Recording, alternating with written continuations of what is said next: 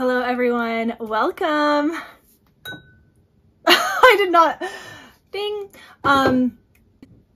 I did film a whole setup video and they're not completely done yet because I need to talk about these books that I read in July and then I can put them on the shelves. So yeah, but I love them. So that video will be coming after this one, I think. So look forward to it. So in July, I read a lot of books. I don't know how it happened. I was doing a mix of physical reading, audiobook, and ebook. I don't know, like that's what I did with my free time. So I read 15 books, which is like a lot. Okay, that's not normal, but like I said, I also just read a lot of good books in July. So yeah, when I'm reading good books, it makes me want to keep reading. So that's great. There's like something on my eye. Got it. Okay. Of the 15 books, 7 of them were 5 stars. Can you believe that? It's crazy. So I'm going to talk about the 5 stars first. Okay, because why not? And let's just, what do I even do? There's so many books. Okay, first of all, discovered The Naturals this month and love it so much. If you missed it, I did do a reading vlog reading The Naturals because this was one of your guys' recommendations and I read 2 books. This was one of them. Absolutely love this series. Okay, so highly recommend. These are the first 3 books. There's one more book and I am currently reading it. So it's language free. There's like a little bit like they say hell and like stuff like that, but like nothing major. And then there's only kissing and it's more so pining, like such good pining. Okay. And then the action and the mystery is so good too. Hi everyone, inserting this into my wrap up because I did just finish Bad Blood and it's not, well, it's August 1st now, but I finished this yesterday and I just want to like give some disclaimers because this book upped the factors that like I wouldn't recommend this for a younger audience anymore. So maybe hold off on letting your kids read the series, or just they could read the first 3 and then like wait a couple of years or something to read this one, just because it goes dark. And dark as in there's some torture scenes described, there's cults and like rituals with like torture and blood and really messed up stuff. And I don't think I mentioned this ever, but there's perspectives before each chapter most of the time that start with you, and then it's like kind of like a foreshadow or a little bit of a hint of like who the bad guys are. And I, throughout these books, have actually been skipping those because I don't find them interesting and I kind of get creeped out by them. So I don't read them, but I started reading them a little bit in this book just because of the discoveries that our characters were making. I wanted to see if I could get some hints. And yeah, reading those parts was the most dark. So if you just skip the you sections, which are they're usually like a page or 2, then it's mostly fine. But the kind of big like climax epic scene is about like fighting to the death and like it goes pretty intense. So I would just caution for that reason that maybe it's not young reader friendly like I thought it was. Like to me, the first 3 books are still young reader friendly, but this one, it just brought it to the next level. And I don't know when this one released, like maybe she kind of aged it up with her readers. Like this came out in 2016. So I don't know, but just want to caution there, like if parents are following my reviews and stuff. Oh, and then also in this book, it kind of is hinted at so mildly and briefly at the end of the 3rd book, but in this book, there is some feelings between 2 girls that are like mildly brought up, but it is there. So I just want to say that there's like some girl-girl situation, and you know, just so you know. And then there's no language in this one, but yeah, there's a lot of blood. Okay, some torture, but I was so thoroughly entertained. I ended up giving this 4.5 stars and 4 on Goodreads just because I want to caution people. Like I would say this is a 5-star read as well for me because I think like the twists that she put in here were so good. So for me, I really enjoyed it, but as a recommendation, like just some caution, some trigger warnings, all the things. But yeah, still like really excited to have read this book. And I will say I did find a way to read the 12 novella online. So I am reading it and I'm excited about that. So I should finish it pretty quick here, but it's 5 years in the future of these characters. So that's been really fun to revisit them. But yeah, just wanted to let you guys know that because I did have some questions on my Goodreads review. And then I know that I hype it up a lot in my wrap up, the first 3 books. And then all of a sudden this book, I'm like, whoa, like this went a little bit more intense than the first 3 books were. So just wanted to say that. Carry on. I think the writing is great. It's so witty and funny. Like the author is so clever. And for her to like weave stories all throughout this series, like she just must have had to plan this so well. And you can see the skill that it took. And I love it. So I gave the first 2 like a solid 5 stars. The third one is kind of more like a 4.75 because there were some parts where I was like, it focused a little bit more on the mystery than like the characters, if that makes sense. Like they took a lot of time to try to figure out this mystery because it was quite elaborate, this one. And that like lost my interest just a touch.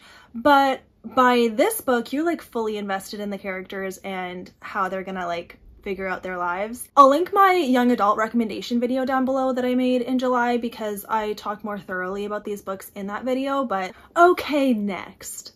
Are you kidding me? So this is Never Fall Again by Lynn Blackburn. Love this book. Okay, 5 stars. Lynn Blackburn, new favorite romantic suspense author. For sure.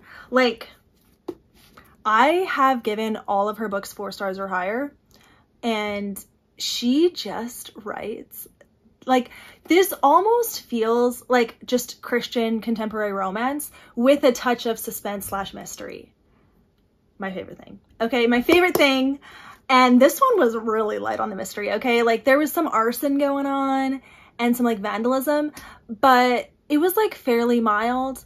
What was happening was these characters like developing feelings and then, you know, talking about it. And then maybe like confessing their love. And it was so stinking cute. I love these characters. I love it. So you follow this woman who has a daughter, and she recently bought some land from, and actually, okay, it's quite elaborate. I'm not going to go into too many details because like it's hard to explain, but basically she bought some land from a woman in a big family. And in this small town, there's 2 big families that are rivals. It's a little bit like Romeo and Juliet style. And her love interest is a guy from one of the other families. So like her friend is from a family, the love interest is from the other family, but those 2 get along. See, this is kind of confusing, but it makes sense when you read it, so whatever. But it's mainly about her like being adopted into this family, a lot of found family, so many good characters. I love the brother dynamic in here. I like that the romance was over the mystery because the mystery like was pretty mild. I didn't ever feel like worried that things weren't gonna work out. Like it was honestly just a super feel-good story and I really enjoyed it. I love the way the characters communicated. The faith was so good. They were praying and just thinking about it, and like I loved this book. Okay, I really loved it. Is this my favorite Lynn Blackburn? It might be. I will say Malicious Intent is definitely a runner-up, which is right here. Love this book, but I would have to read this again to know because this is like more fresh. I love this book. Okay, so just saying, 5 stars, feels good. Like just a little bit cold, you guys. We went from summer to fall like pretty quick here, but still wearing a Hawaii shirt. Okay, another 5-star romantic suspense is Captured in Frame by Laura Thomas. This was a free ARC copy that I got from the publisher and the author, and I ended up giving it 5 stars because, again, loved the characters, loved the romance. This one definitely had a stronger mystery thread, and that was like kind of the main driving force of the book. And then like along the way, the characters fell in love and like we're seeing their relationship develop. But this girl's family has a lot of issues, okay? They're tied up in a lot of issues. So basically you follow this Canadian woman who moves to England because she has a cottage there. I forget how she ended up having the cottage, but she bought it with her ex-husband who she just found out died. So then she's like, I need a fresh start. I'm moving to England. And her sister happens to live there too. So she moves in like down the street from her sister. And then the other sister in this family lives in Paris. So it's definitely like a European setting, which was fun. And weird things start happening to her at the cottage. There's like obvious break-ins and she's like, what's going on? They're leaving like weird, creepy threats, and like she gets run off the road and just stuff is happening. So someone's after her and she doesn't know why. And she's slowly figuring out things that her husband was involved in. And then along the way, there is a doctor who has to like check in on her, and they meet at church, and he's like so sweet. He's a single dad to a really cute boy, and I loved it. Okay, it was a super quick read. It's a shorter book, but highly recommend it. I believe it releases in August, so you can get it now and definitely check it out. I'll leave the links below because I for sure highly recommend this book. It had good faith content. It was a solid like Christian romantic suspense, and I definitely will continue reading from this author. Okay, technically I did reread Powerless in July, so I might as well just say it's another 5-star. I love this book. I love it, I love it, I love it. So now I can put it on the shelf. Okay, my last 5-star is called The Next Worst Thing by Sara Jane Woodley, I think. It's been a while and I don't own this book because I listened to it on audiobook. I was like really impressed with the writing style. I definitely felt like she was kind of a more like elevated quality indie published romance writer. Okay, want to know why I love this book so much? It's a brother's best friend trope. And that is my favorite trope, okay? Put a brother in there, give him a best friend, make the girl fall in love with the best friend? Yes, okay? So the premise is this girl's brother is getting married and she helps organize the wedding, and his best friend is the best man, and the two of them have to like help organize the wedding. But they are kind of like enemies at the beginning in the sense that like they've always like not gotten along, but it's more so lighthearted. They just kind of like bicker and pick fun at each other, but in a very lighthearted way. And then they start to question like, do I actually like this person? I think I do. And it wasn't annoying or cheesy. Like, it was actually so cute and very entertaining. And I liked the writing style. I liked the banter and like the dialogue and just the whole progression of this story. So easy, so entertaining. Like, this is the kind of like indie romance that I would want to read. And yeah, I gave it 5 stars because like of the indie romance that I have read, this is one of the best in my opinion. So highly recommend. I liked it a lot. So now for my 4 stars of the month. First up is Reckless by Lauren Roberts. So this is the sequel to Powerless, and I have a whole separate reading vlog for this book. So if you're interested in my thoughts, I will leave it down below. It's spoiler free, but you do have to have read Powerless before watching the video. I don't spoil Powerless a ton. Like, I don't talk details really, but like it'll give away kind of like where the direction of the story is going if you watch this without reading Powerless. So anyways, I enjoyed it, but my main thing is it felt rushed, and it felt like the plot was kind of just there to push the characters together. And I loved reading the banter. I loved reading about Peyton and Kai together, but I also liked Powerless because of the plot. Like, both of those together is what made it so amazing. Whereas this, like, the characters, the romance made it amazing, but the plot would have made it 5 stars. But the plot was lacking in my opinion. So that is why I gave it 4 stars, but I still love this series. Can't wait for the next book. The ending of this book, like, I didn't see it coming because I skipped some certain parts that I shouldn't have, but it is what it is. So you get a third perspective in this book, and that perspective was like, I don't care about them. So I like pretty much skimmed them and didn't read into it much. And doing that means I had no idea that the ending was coming. So I was like, what? Like, what? Like, it actually doesn't make any sense to me, and I really hope the third book explains why it makes sense, because it just doesn't make sense. So it makes me even more like desperate for the next book, and I can't wait. So yeah, I do recommend. I've had people ask like if this series is clean, so it is clean. There's only ever kissing / touching, but like touching the face. Okay, nothing else, and the waist and stuff. But there is some language, never the F word, but the shit word and other words like milder than that. Okay, to me the F word is like the worst you could ever say, and then it like just whatever. So I think this is appropriate for teenagers. I would say 16 and up could enjoy this fine and be totally fine. So okay, you would have just seen these two books in my most recent vlog reading your guys' recommendations. The Blonde Identity I gave 4 stars, and Fairest of Heart I gave 4 stars. So yeah, I recommend watching that video. But The Blonde Identity is adult suspense, romantic suspense, and the main takeaway here is that Ally Carter can write a really entertaining, fast-paced story, but since this is adult, there was a lot of language, multiple F-bombs all throughout, so if you don't like reading language, do not read this book. But you follow spies, so you follow this girl, she wakes up with no memories, and this spy guy like rescues her, and they end up like teaming up to figure out what's going on. She has a twin sister, and you're figuring out what's up with the twin sister because the spy thinks she's the twin sister, not her. So there's that. And it was really entertaining, super enjoyed it, loved the progression of the plot and the romance. This is closed door. There is a scene, but it's closed door. You know they're about to go off and do it, but there's no details, so that was really great. And I really loved the ending. I liked the message. Like, overall, really enjoyed it. Gave it 4 stars. And then for Fairest of Heart by Karen Witemeyer, this is a fairy tale retelling, and it is Christian historical romance.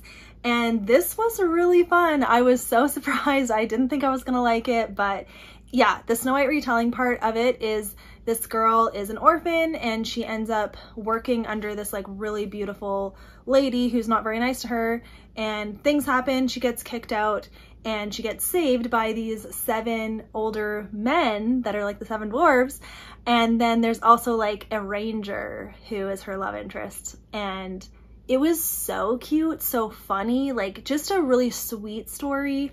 And there was definitely like some intense parts near the end of like, you know, the Snow White story. She definitely follows that storyline, and I was like, oh no. But yeah, it was a good ending and really enjoyed it. Loved the faith content in here too, so highly recommend. I've seen amazing reviews for this. A lot of people love this book, and I see why, because it was definitely really fun, and I'm glad I read it. Okay, so on to 3.5. So I know that I just gave 5 stars to The Next Worst Thing. Well, The Right Wrong Match is the sequel, and I gave it 3.5 because I think maybe 3 on Goodreads, 4 on Goodreads, I'm not sure. Loved the premise, loved the setup, because this is best friend's brother. Yeah, okay. So the girl from the first book's brother is with the girl's best friend in this book. And so, of course, love any kind of best friend trope. It was a solid start, but I just found this story like just not that great. Not that great compared to The Next Worst Thing. Like, I don't know, it was so too bad. But basically this girl has a dating app that is like fairly popular, and she makes a mistake on it and ends up asking every guy she's ever matched with out on a date at the same time. And so she's at this coffee shop, and all of these dudes show up, including this guy, brother, and he's like, what's going on? And she's like, I don't know, like whatever. And so then they connect over that. And so that was really funny. I was like, oh, this is gonna be good. But then I just found that they weren't communicating, and there just weren't enough like cute things to keep me interested. It was more so just like, come on, we don't need to keep doing this. Like, so it didn't work for me as well. It was still like clean and no language, and I would still recommend it, but I could have done without it too. Like I don't feel like it added to anything. Okay, then 3 stars for The Last Sin Eater by Francine Rivers. This is the weirdest book I've ever read. Okay, weirdest Christian fiction I've ever read. It is like, I don't even know how to describe it. It like, in a way it feels like magical realism, but it's not. But like, it was described in a way where I was like, what is even real? I don't understand. So you follow this like olden times community where they believe that for them to be cleansed of their sins, like they believe in God, but they believe that there has to be a human being like sacrifice, so that if you die, all of your sins go to this person. So basically like a stand-in for Jesus. They basically don't know that Jesus exists. And it's like, yeah, what if like you didn't know that Jesus existed, but you knew about God and you knew that you had to like be cleansed of your sins? So the sin eater is the person who's like elected to be the person who takes all the sins of the people. And so they always have to be around people that are about to die because they have to like take their sins. And that part was so confusing to me at the beginning. Like, I just did not even get it. And the language in this book was really hard to read because there was so much slang and so much like kind of hillbilly talk that sometimes I'm like, I have no idea what that person just said. Like, is that even English? I don't know. Because like it would be written that way. So like things weren't spelled correctly, and yeah. So I don't know, like I guess you could call it like an immersive experience, but like not my thing because I don't like historical stuff. So I was like, huh? And then the cool part was you follow this girl who meets basically like a prophet kind of style, basically like a Luke type, not Luke, Paul, a Paul type character from the Bible. And they tell her about Jesus. And so she like believes it, and she starts to think like, we don't need the sin eater. Like nothing this human can do will save us from our sins. Like it's Jesus only. So that's the story. But there's a lot of like people stuck in their ways and they don't want to give up the sin eater. And yeah. So yeah, like it was basically the writing style and the whole premise. I was like, what? So 3 stars. Probably could have given it 2, but like, I liked the audiobook. I listened to it on audio, but there were like several chapters where I was like, no idea what just happened. Couldn't tell you. I don't understand. So that was too bad. So weird. Didn't know that Francine Rivers had it in her to write this, but there you go. So if that sounds interesting to you, give it a try. Okay, then I read Ruthless Vows by Rebecca Ross. This is the sequel to Divine Rivals, and I gave this 3 stars, same as Divine Rivals. I will say I liked it better than Divine Rivals, but so maybe like Divine Rivals should be 2.5 stars, because I would not give Ruthless Vows 3.5 stars for sure, because I don't get it. Like, please explain. This is not romance to me. Like, yes, there's romance in it, but we're following a war story. Like that's what this is, and I don't like reading that. Like I just have no interest in reading about people at war. So that was the downfall of this series for me, because like I ended up really liking Iris and Roman. I like their characters a lot. Oh, I said series. So like the premise is you follow like London, and in this world there's gods, and 2 gods are at war. One god named Dacre is kind of the bad one. He like takes people and wipes their memories and gets them to do stuff for him. And then the other god like calls people with a song kind of, and then they fight on her behalf. And so humans are fighting each other, but for these gods. And I'm like, what? And like, why gods? That's the thing. Like, I don't understand the choices of this author, okay? But to each their own. This picks up right where Divine Rivals left off pretty much, and so you see what's going on. There's more note passing, more cute messages, and there are 2 like implied intimacy scenes, and there's no language, and I just wouldn't recommend it. Like, it's just not for me, but I could see why people would like it. Okay, another 3-star that was a pretty big letdown is The Real Fake Fiancé by the same author, Sara Jane Woodley, something like that.